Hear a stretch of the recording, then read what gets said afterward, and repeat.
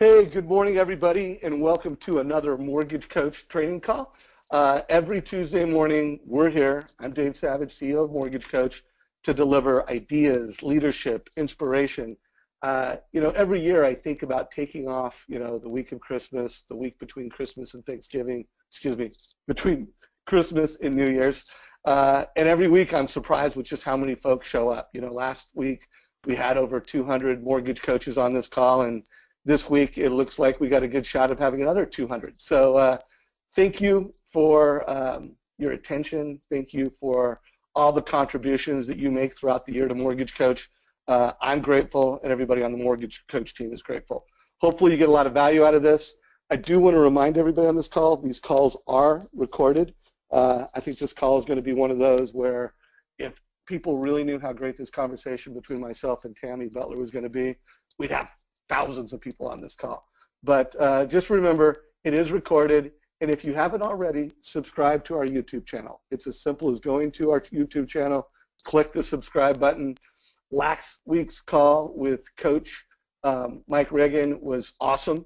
So being able to have a Building Champions coach come in, and he did about 10, 15 minutes on life planning.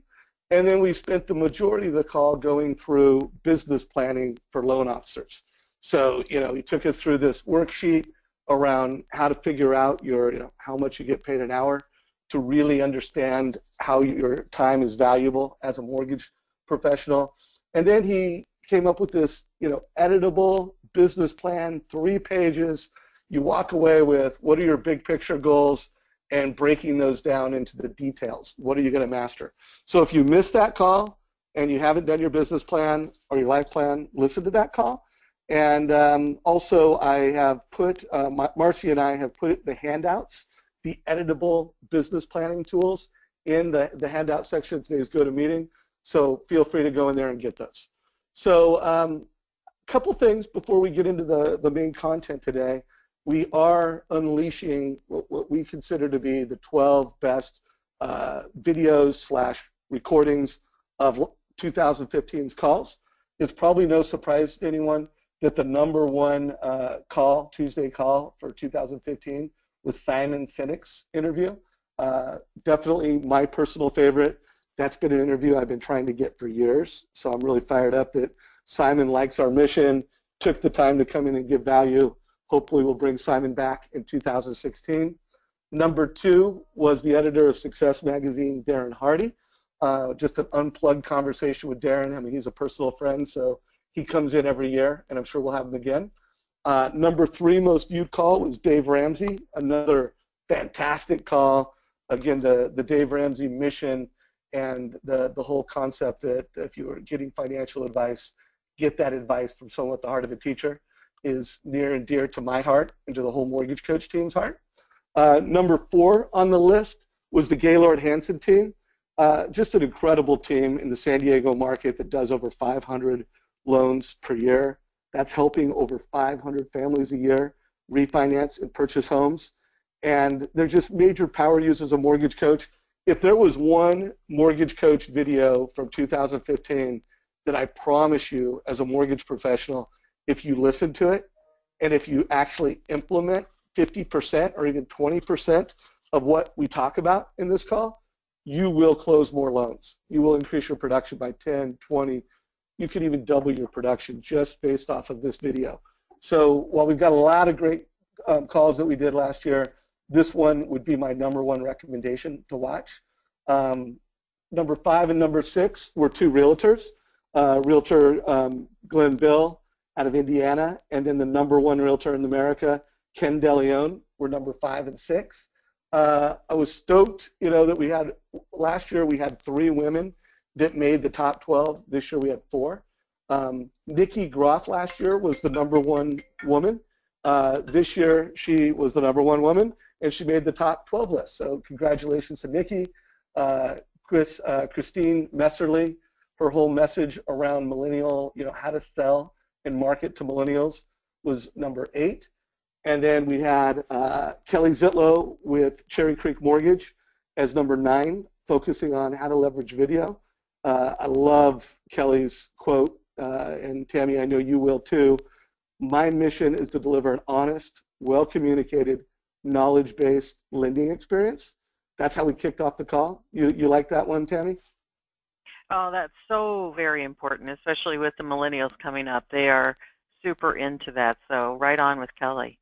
Yeah, she crushed it. And then we had Marty Preston with Benchmark, just crushed it with how to create clients for life with an in-office experience. 90% of his clients come into his office, and he just nailed it.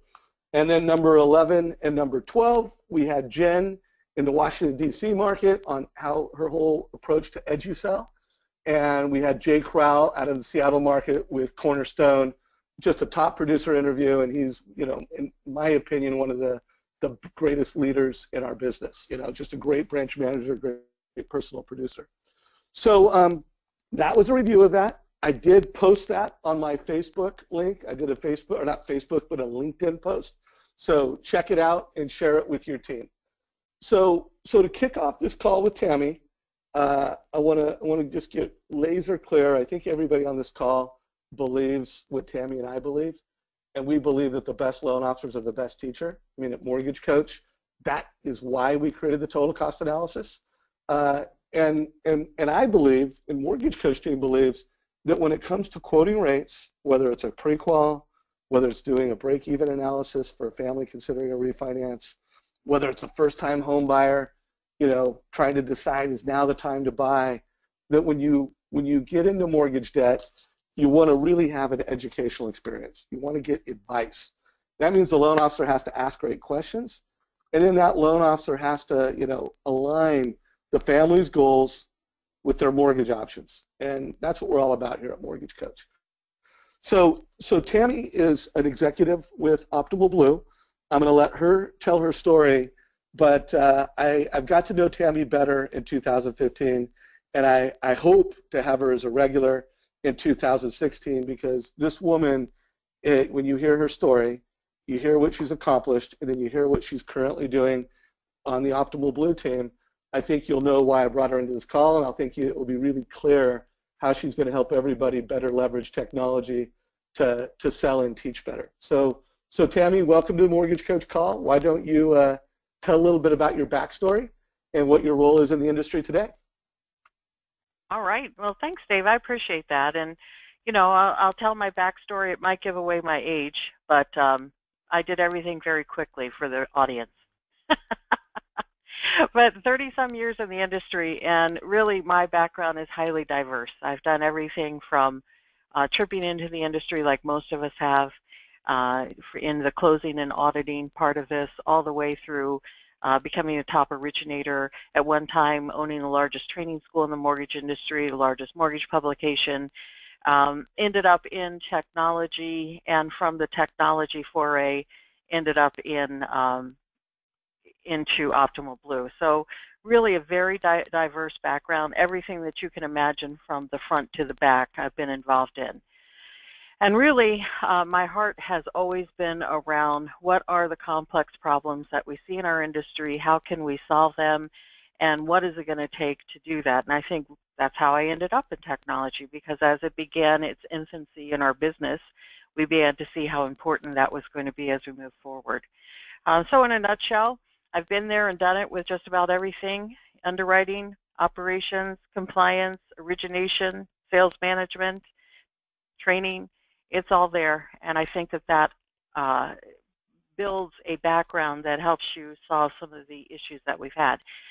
My latest thing that I'm into now is really understanding the millennial market and how we can position ourselves a little bit better for that.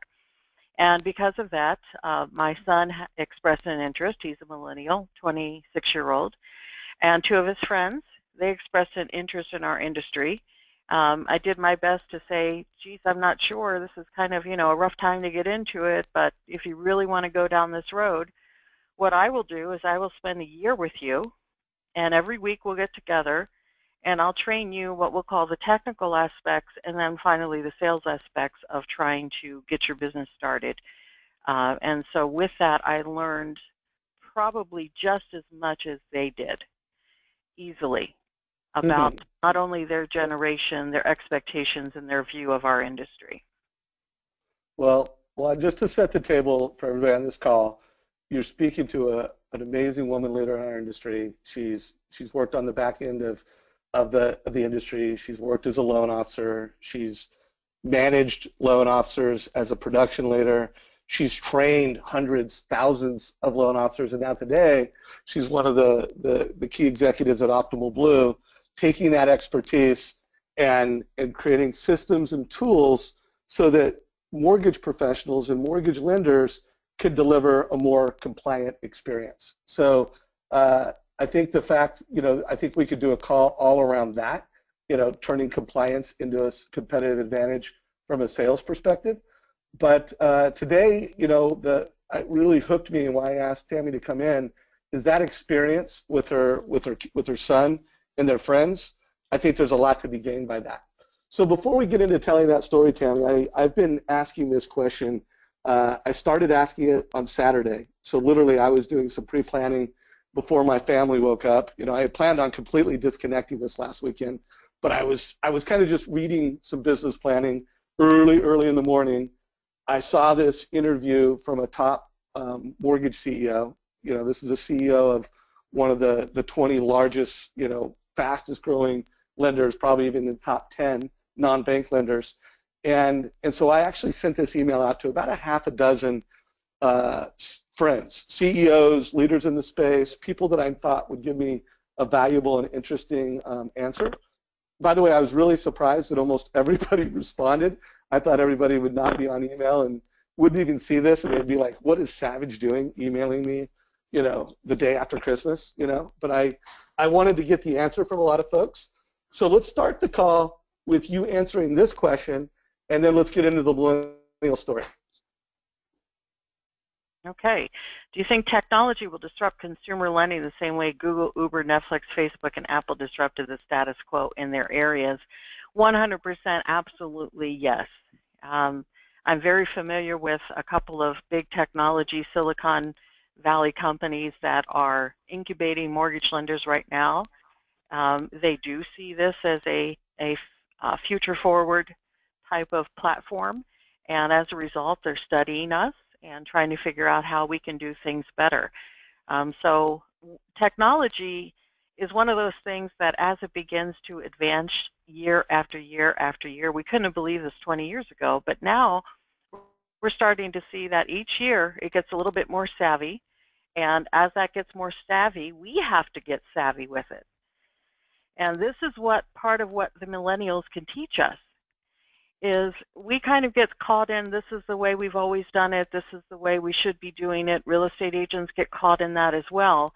And until we are disrupted with something painful, it's unlikely that we say, oh gosh, maybe I should change that.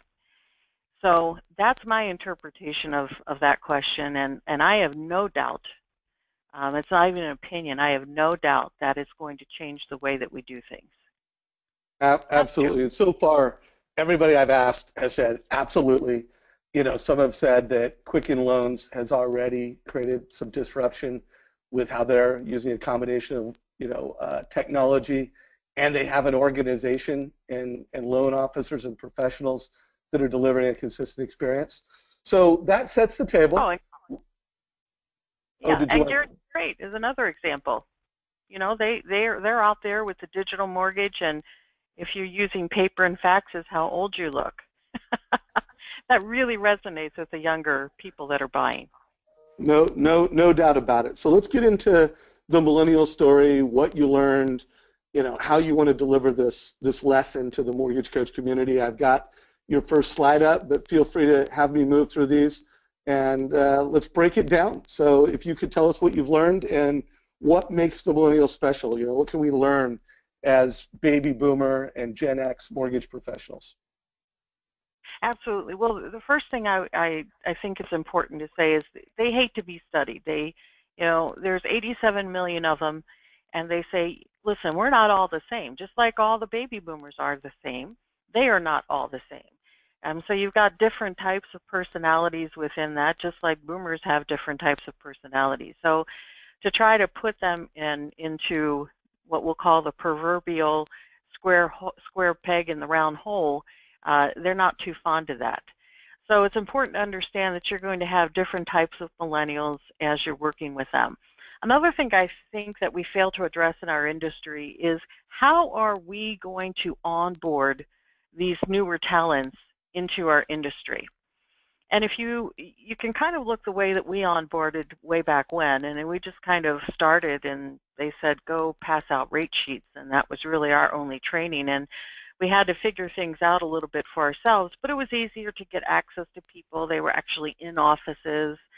We didn't have these technology walls up between us where you walk into a real estate office and no one's there. So with that being said, one thing that I would strongly encourage you to think about is how are you going to onboard this new force within your company? Now, what we've seen as far as success in the onboarding is we get the originator that's about my age and they're doing a lot of business and they say, you know, I kind of like to develop a team and I'm going to bring in some millennials and I'm going to teach them the ropes and I will feed them the business that I don't really want. Or business I don't want to do with, or high maintenance real estate agents I don't want to deal with, but will still be part of the team. And while that's a nice methodology, I think that what's missing there is that you're not onboarding new millennials into a new way of doing things because they certainly have a lot to bring to the table. There are some companies that have done this quite well and others that have not. 68% of the first-time home buyers are going to be millennials, so we certainly want to understand them. They are super tech savvy and wonder why we're not. In other words, we ask for some basic information from them, and they feel like they have to go through some craziness in order to get it to us, or some craziness in order to get information from us. They don't have a lot of patience for non-techie people. Why? Because they grew up around it. So any of you that are my age and you have millennials, you probably run to them the first time that you need something. And so with that, you're going to see that you might need to up your game just a bit. I certainly have found that I've had to up my game. If you're not a constant learner, then it's going to be tough to keep up with them. They love to communicate online. So really, whereas we would pick up the phone or we would drop by and visit each other, they don't necessarily do that. They're communicating online quite a bit. They want to review you online, which has its own ups and downs, right? So they want to stalk you and see what your reviews are all about before they even call you. And they're more concerned about this whole lifestyle-work balance. And if we're honest, so were we, and so are we. I know one of the reasons that I started originating mortgages is even though I knew I might be working more hours in order to maintain my status as a top producer, I had what I felt was flexibility in my life and a lifestyle-work balance. So they're certainly good at that, which means to me that they make great originators. And of course, they're the most educated. These are the people that have generally gone to college, as a result have an enormous amount of student debt, but they don't believe in being hired based on paper. In fact, if any of you have seen some of the new resumes that they come out with, it's more like a digital about me sort of card versus the standard typed 1 to 2 page resume. So they're a very, very interesting crew. The next thing you need to look at, which is on the next slide, Dave, is the sales cycle for millennials. Understand that they are great self-learners. They don't sit around and wonder about things like our generation did. So we might be watching a program on TV and wonder about something and continue to wonder about it. They don't wonder about it. They Google it. Why? Because they have their phone beside them. They might have their iPad beside them. They're curious. They know how to, they want to learn how to fix something. They go on YouTube and look for videos. So again, very tech savvy. Their sales cycle starts with online and not generally a phone call. So don't go under the assumption that just because they're working with a real estate agent, they somehow will trust that real estate agent. They do not trust very easily. They don't blindly trust anyone, and they will do their research on you. So if their sales cycle starts with online and not a phone call, how are you positioned in that sales cycle? How are you utilizing technology to communicate with them a little bit better? And they're going to say, you know what, you have a phone number on a sign or a card. We're not going to call it. it's unlikely that we're going to pick up the telephone and have a conversation with you. Instead, they're going to try to look at you online. They're going to Google you. They're going to look for reviews. They might reach out to you via an email or probably and most likely a text. From that, they decide whether or not they're going to do business with you. Now, another thing I learned is that the mortgage process confuses millennials. I think it confuses everybody, but certainly the millennials, they look at the mortgage process and just kind of shake their head. And I know that we do that as well. And for many reasons, we're kind of caught in that cycle, meaning, oh, you know, this is the way we've always done it. And if we actually look at some of the regulations and guidelines, it doesn't mean we have to do it that way.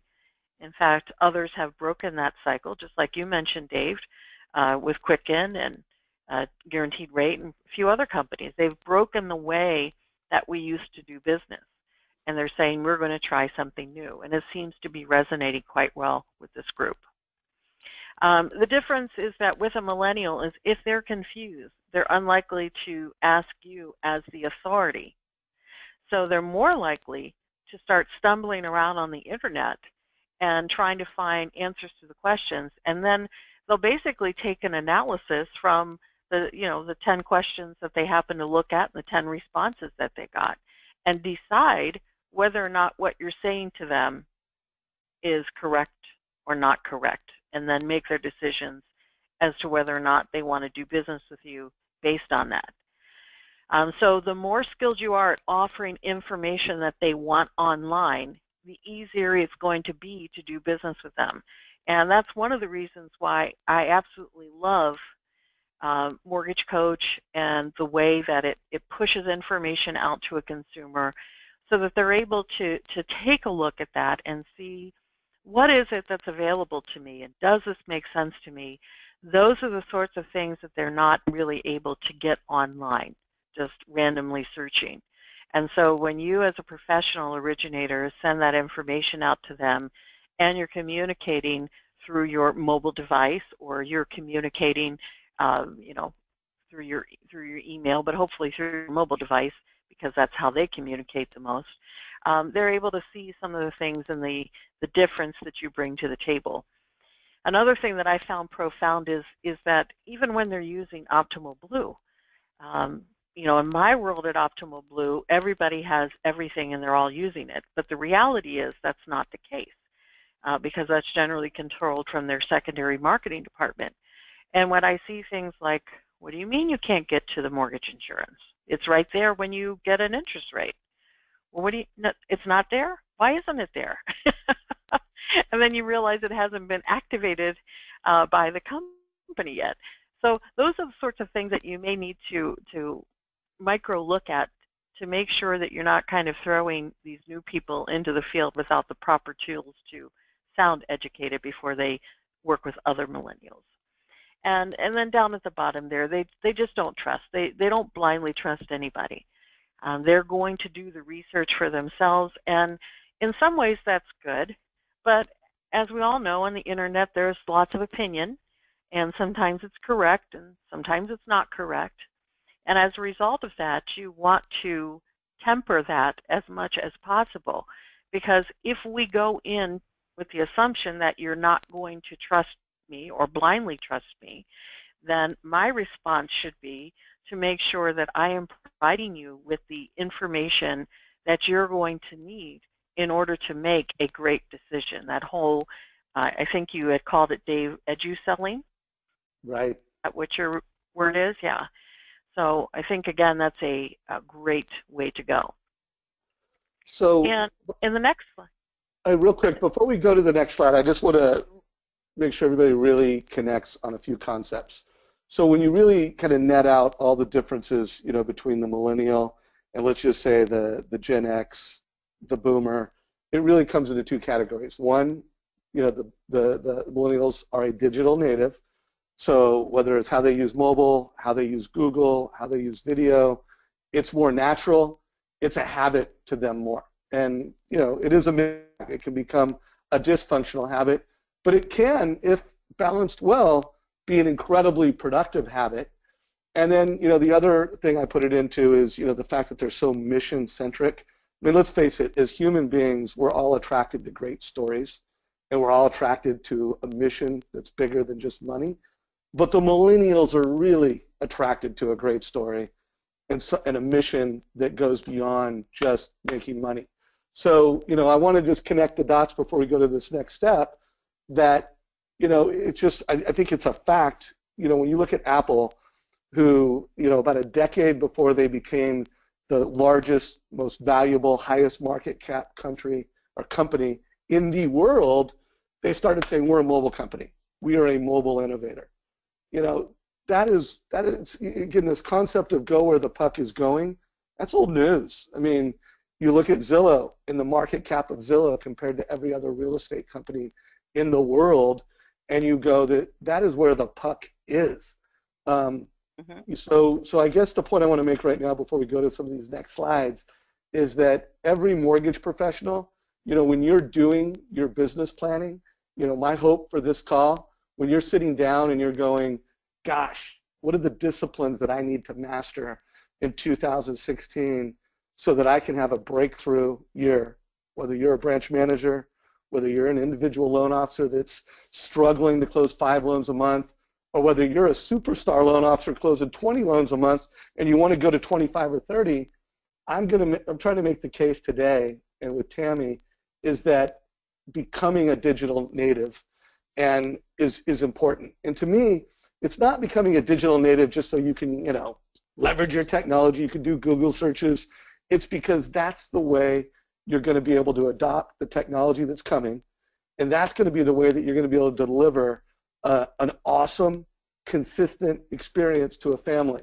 So one thing that I'm really clear about personally is that, yes, disruption is happening, and the companies that are going to get there first and the companies that are going to make the most money in 2016, and then sometime between now, I think it's debatable whether it's 5 years from now, 10 years from now, or 20 years from now, when the mortgage business is completely unrecognizable, who knows who's going to be king of the mountain then?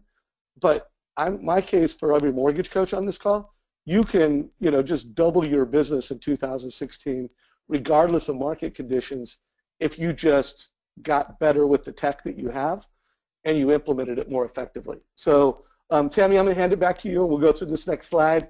I just wanted to kind of put things in those categories and start really pushing everybody for what the goal of the call is.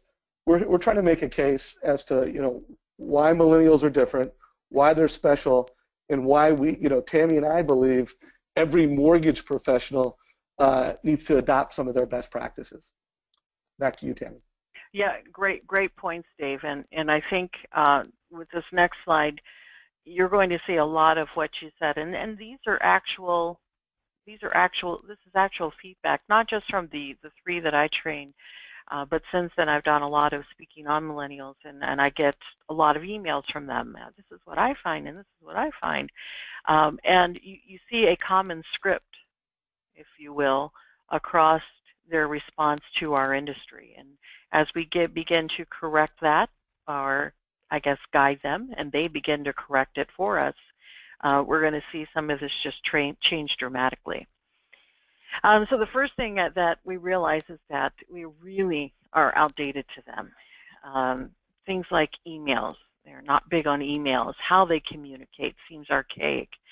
LOS systems. I hear a lot about LOS systems. And you know what? I think even boomers would agree. We're taking technology from 20 years ago, and we're trying to make it work in this new age, and it just doesn't. So I would expect to see some major disruption in that arena. Guideline retrieval. When I was an originator, it was easy. You had FHA, VA, Fannie, and Freddie. That was it. We didn't have 15 investors with 15 different overlays on one particular subject. And so for them, if you want to think about in your company, how do we access guidelines when we need to find out something? Do we call somebody? Is there a help desk? But more importantly, is it organized the right way? There's a big technology out there that everybody seems to use or say that they use, but they really don't use when it comes to this. And here's the reason. We don't have it set up the right way. So if you are a new originator, just kind of take off your old originator hat. I'm a new originator, and I need to find programs that will fit somebody with 3% down or 5% down, or I need to find somebody who's a little bit flexible when it comes to perhaps border income, or I need to have a talk through about bankruptcies or foreclosures in the past, or we have a student loan debt deferred and I'm not quite sure what to do. They have no way to figure out here's what Fannie says and here's what Freddie says and here's what FHA says versus I need a 3% down program for a first-time home buyer. What are my options? And I did this old school when I managed 200 originators. I had a binder, and so I onboarded, had a very strict policy. We do 50% established people, 50% brand new people, and we were always onboarding because then I didn't have to deal with all the time, oh, we don't like this, so we're going to leave syndrome. And that worked out very well. In fact, we went from 120 million to 1.2 billion within 2 years in a non-refinance market. And they had a binder, and in the binder it had, here are the HELOC lenders, and here's how you get their guidelines, and here are the ones that can do some damage credit. And it was a full binder so that they looked it up by subject matter versus what is the guideline for Fannie. And then, of course, our communication to the client. If you haven't dealt with this already, you're probably dealing with it now. The millennials don't like the emails, which is the next line item. They don't understand why we even email anymore. Some of them will participate in that because it's kind of the old school way of communicating.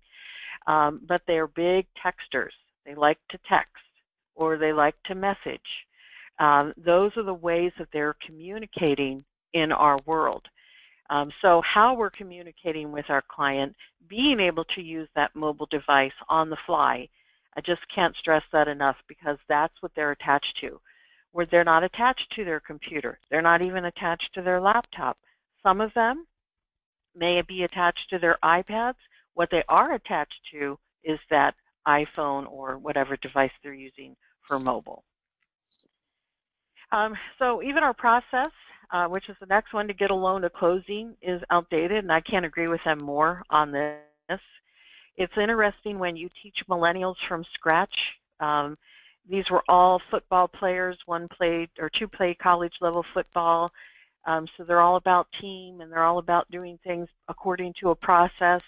When you train them through the entire process, as you're training them, they look at things as, why? Why are you doing that? You've got this person that checks this person who checks this person who checks this person? Yep, that's how we do it. And the consumer gets to pay for all of those? That's correct. So their perspective on how we process a loan, I know that many of us are forced to participate in that, but because of our investors, I think you're going to start to see, quite honestly, Dave, I think you're going to start to see some disruption in who the investors are. Because the people with money are smelling some money in our arena now that the catastrophe is starting to end here.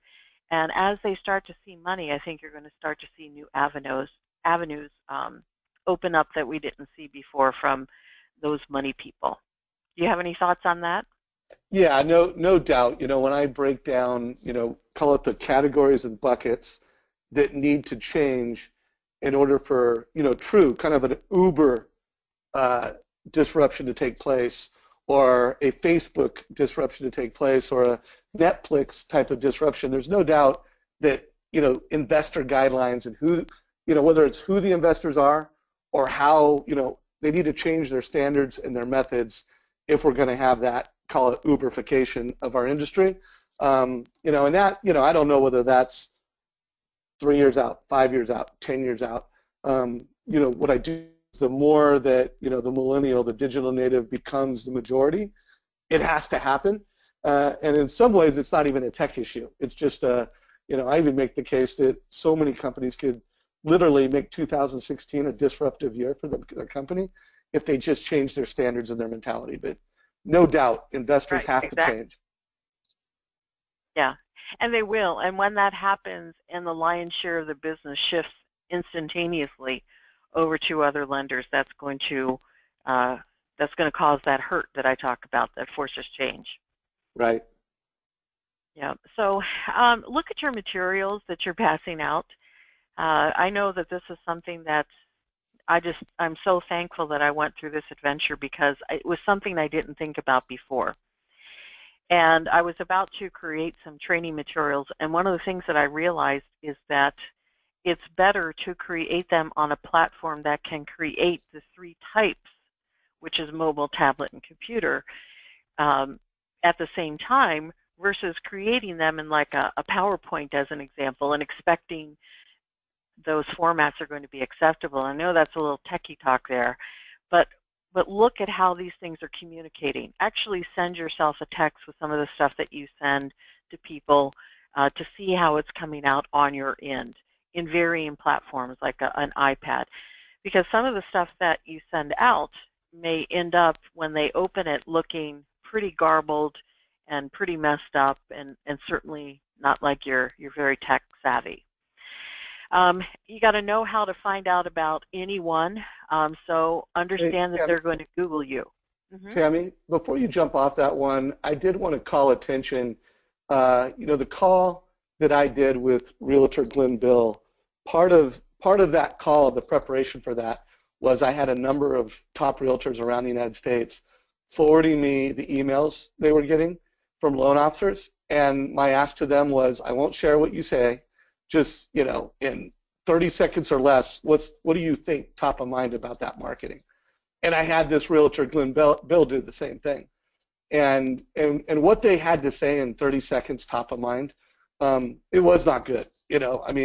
And part of it was, to your point, the tech that, I get this on I do everything on my mobile device, and everything's designed for email. So, part of it was, exactly what you're applying. But a lot of it was just, it's the fact that loan officers automate noise. They don't send things that are personal, relevant, and valuable. They send things that they want to send. It makes them feel busy, but it's noise. So I just want to put an exclamation mark around that, because I think if you want to have a disruptive 2016, you really need to audit what you're sending to realtors, what the touch points of what you're sending to a family, and yes, it needs to be digital, and it needs to work on all the various formats, but it really needs to be valuable. It needs to be not what you want to send, what they want to receive. And millennials are great because they don't have any tolerance for fluff and BS. So anyways, I just wanted to throw that in on that bullet point. Go ahead with the next one. Yeah, very observant. You're right, they don't. And especially when something comes across garbled, they're wondering, why is it in that format if you're going to send it to me in that format? In other words, why does it look that way if you know that you're sending it to me via text? So yeah, they don't have a lot of patience for it when it comes to that.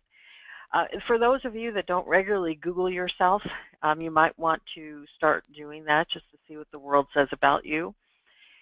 Certainly, they're going to do it. So if they're going to do it, and I always say this in compliance as well, if the CFPB is going to do it, and if the millennials are going to do it, and you're not doing it, how do you know how you're being represented out there? So it's an important thing for you to take a look at as a regular part of your business. They really aren't as verbal. They don't like jumping onto a phone call and having a 30-minute conversation with you unless they have determined that you might be the person they actually want to talk to. But previous to that, in what we'll call the pre-sale, they like to text. And so you may leave 15 messages. And a good way to look at this is one of the ways that a lot of first-time home buyers start is a lending tree or a Zillow, and they put their information in, and what they don't realize is they're going to get 40 phone calls from random originators all over the country. And they find that annoying, just like the rest of us.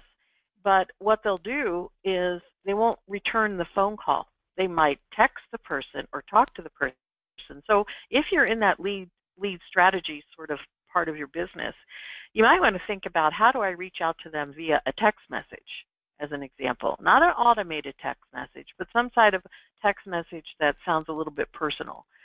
because that is how they like to communicate. We are well served, of course, to listen to their advice. They've grown up with all of this. They know how to do things that it takes us hours to figure out. So I'm sure, like many of you, you just ask the question, and you might be surprised at how easy doing your business becomes. They're going to judge you by your online presence. So if they see a really bad website, or if they see an unfunctioning website like broken links, or if they see an outdated sort of formatting, you will be judged by that. They look for the people who are more contemporary and slicker in their approach. And then, of course, their decisions are going to rely heavily on transparency and consistency. So they're watching you. You know, they might have two irons in the fire just watching two loan officers to see which one they eventually want to do business with before they write that appraisal check. Technology increases their transparency by putting the information they want and need at their fingertips. Well, you know, what better way to do that than something like the Mortgage Coach application? I don't understand this. I need you to tell me what it is I'm supposed to be looking at. Gets pushed out to them. They say, oh, okay, well, this kind of makes sense to me. It makes a lot more sense than talking about numbers. Now I can visually see this, because we tend to be visual learners by the most part. Not everybody, but the majority of us are. And of course, they're going to stalk you before they do business with you, so be prepared for that. And the more information that you have available to them, in other words, you are educating them prior to them giving you the phone call, the happier they're going to be about that. So understanding what should I expect with the mortgage process? What does it look like? Why do they ask for some of this silly stuff? You know, you can get fun with it in a way that really resonates with what they do. So a couple quotes I want to just put an exclamation mark around, and this quote came from Kristen Messerly, who was number 8 on the top 12 with Steve Harney. And in that interview, she said something that I thought was so smart and so right on. And she said, transparency beats honesty. And I always, you know, I hear, you know, just amazing baby boomer loan officers that do a lot of business, totally kick butt, deliver an awesome service, you know, just kind of, you know, shrug at the millennial concept.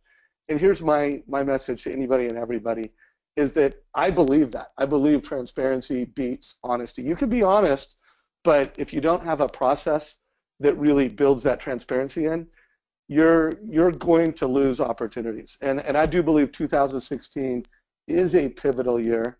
Disruption is happening in our space. So my message is get ahead of it. You know, audit your borrower conversation.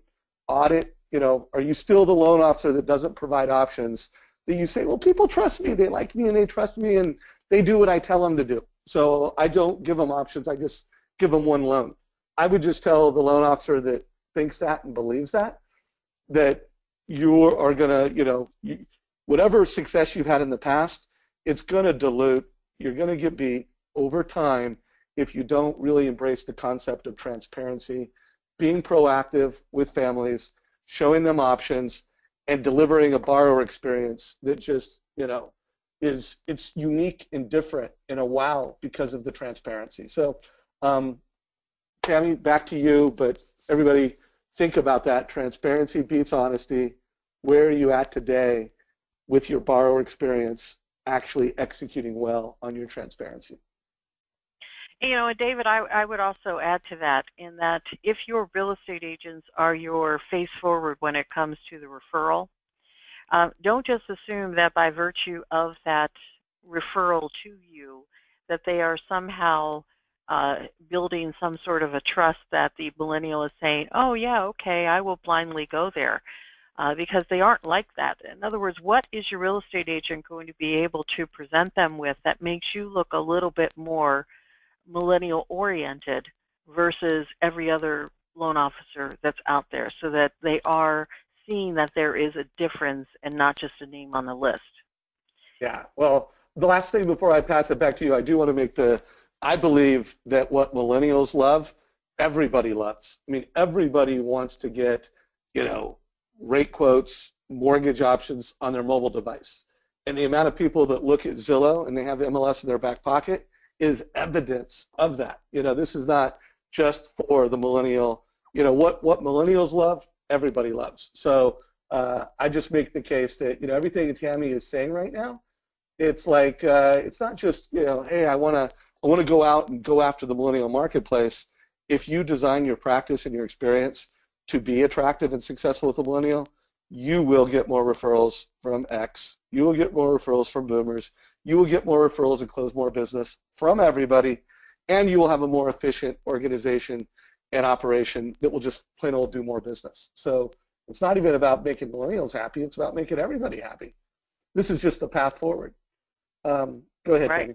Great. Well, I also find it interesting to decipher what they mean because I learned a lot with this.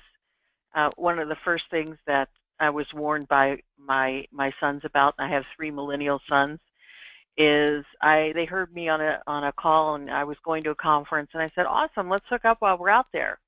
Well, they just about fell on the floor.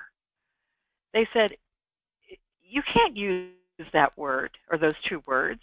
I said, why not? That means I want to have a meeting with them or see them or talk to them.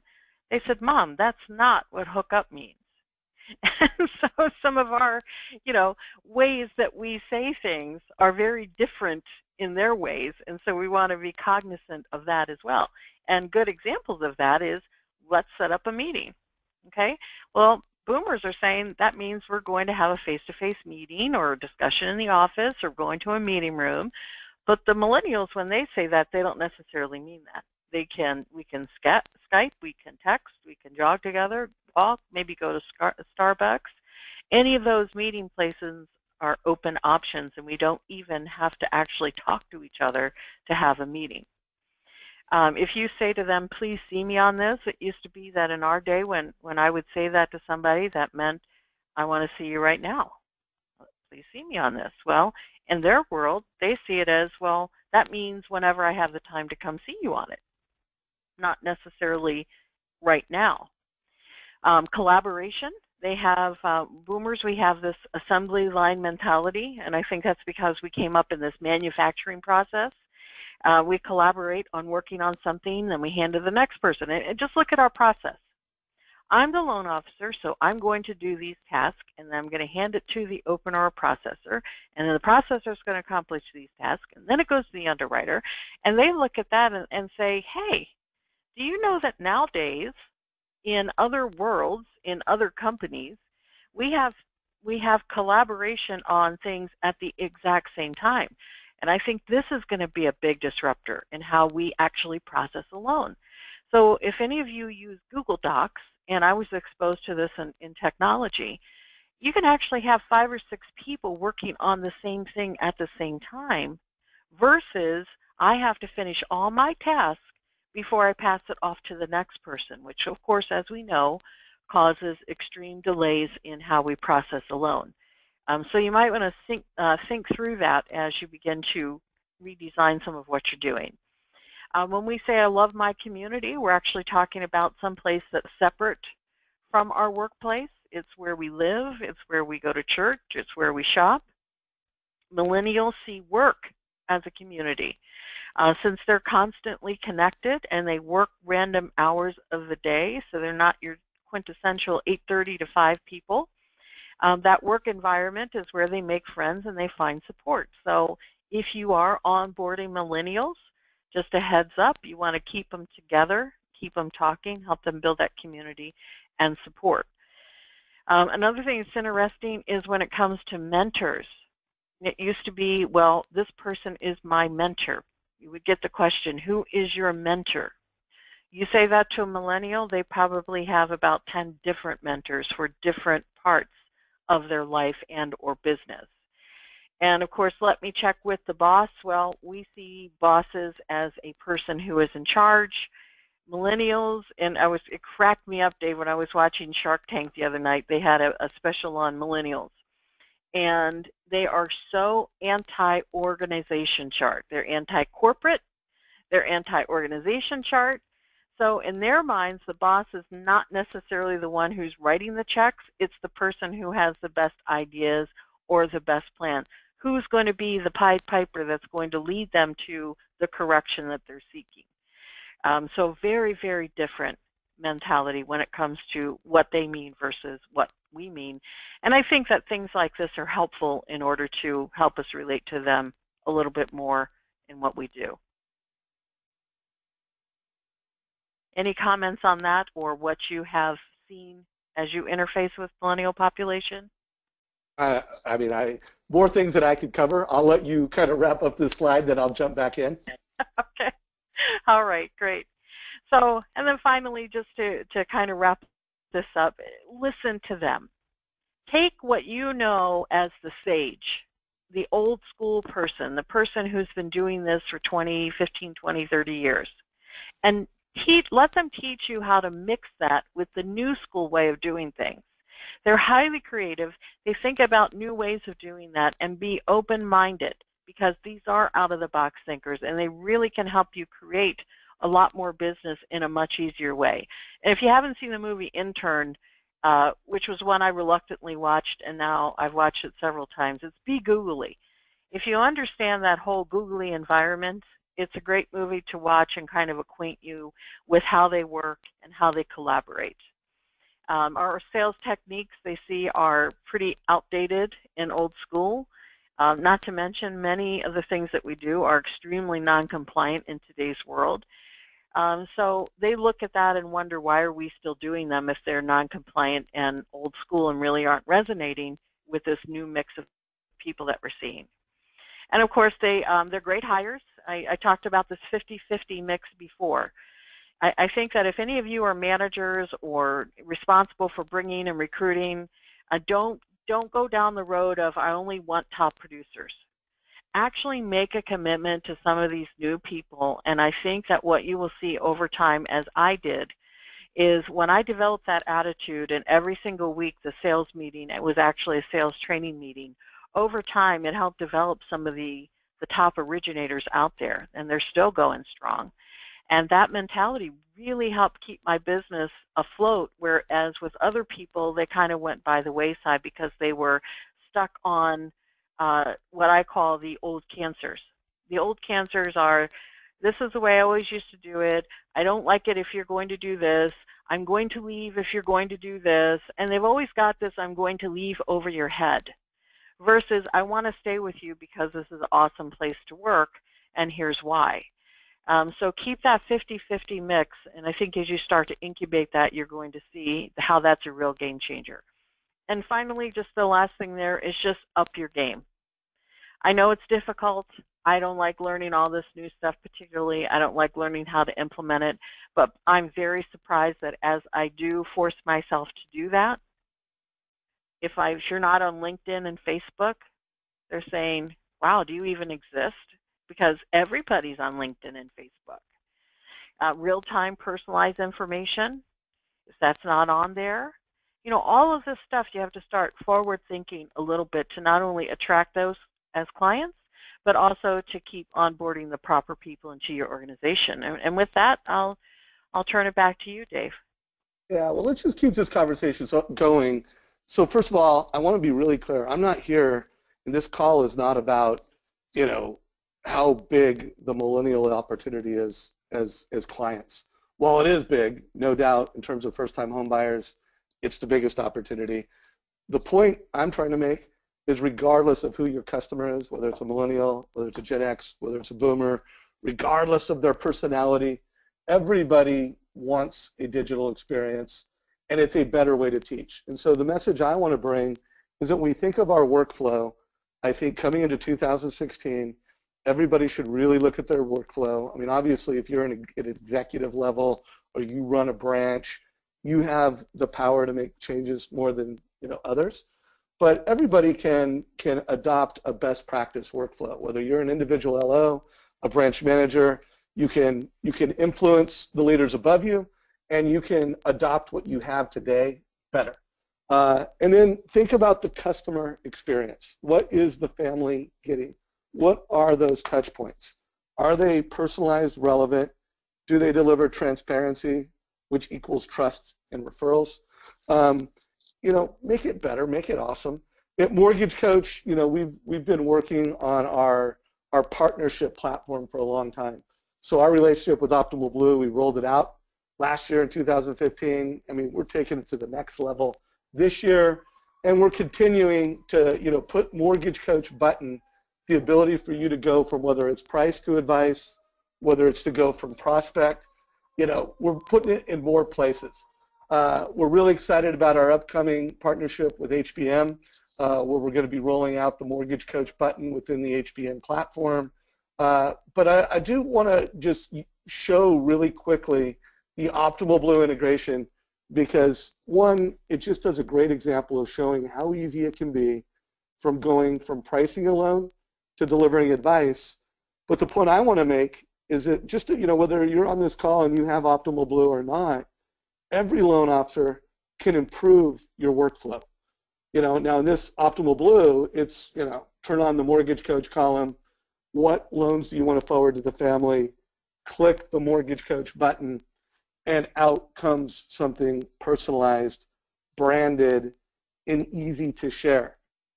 So that when you share that with a family, you're not telling them how great you are. You're not explaining, I'm an advisor versus a loan originator. I deliver transparency. You're just plain old doing it.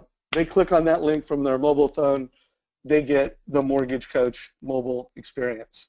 Or if they click on it from a desktop, they get a desktop experience.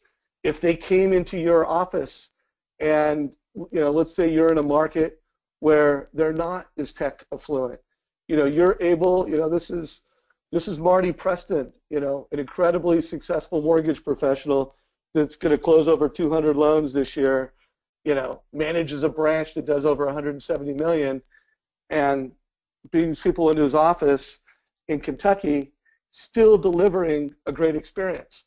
So, my message to you, regardless of whether you're in a Seattle market like Jay Crowell, get your workflow in place, get your touch points in place, and all this tech disruption that we're talking about, you could literally make 2016 a disruptive year. You just need to make the plan. And so I hope over the next couple days, everybody on this call will get serious about business planning. My hope is that you will use some of the Building Champion business planning tools and make creating the Mortgage Coach habit a priority. I do, every single Wednesday at 11 o'clock, we are doing mobile training. We made it part of our weekly training rhythms because we do believe that the loan officer tomorrow is going to be a great teacher. They've got their mobile phone in their back pocket. They're going to be able to pull it out anywhere and everywhere, and they're going to be able to teach. Whether that's Rate Watch and they just want to show what's happening in the market and forward that, whether it's having Rate Watch on their desktop, they're always going to be in the position to leverage their mobile device as a teaching tool. So, I hope you join me next week. I've got a great Mortgage Coach professional. We're going to be having Wally from Cornerstone. He did 328 loans in 2015. So an incredibly successful mortgage professional is going to be talking about how they're teaching marketing, leveraging Mortgage Coach and other tools. And we've got an awesome lineup for January. I've got 3 amazing, very successful mortgage professionals and a great leader. So Tammy, I will give you the final thoughts. Coming into New Year's, a lot of people are going to be revisiting their business plan. They're going to be making plans. They're going to come out, January with just a whole new attitude. Any last thoughts as we wrap up today's call?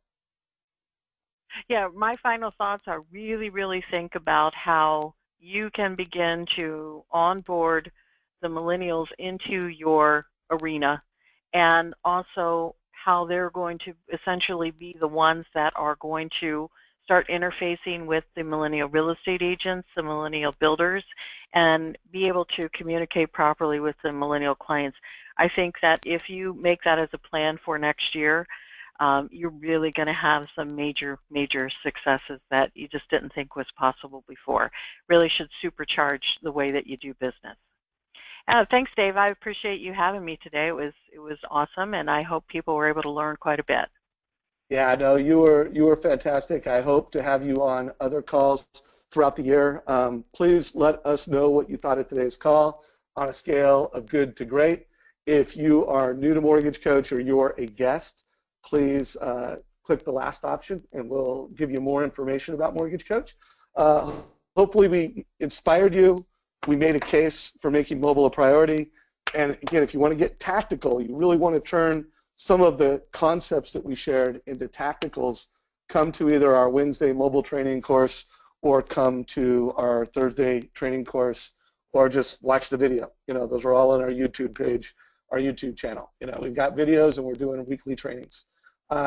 Anyways, Tammy, thank you to you and the entire Optimal Blue executive team. We love the partnership and we love how we're working together to disrupt the mortgage experience for the industry and for families. So thank you very much. My pleasure. Thanks, Dave. Take care. Have a happy New Year. You too. Bye-bye.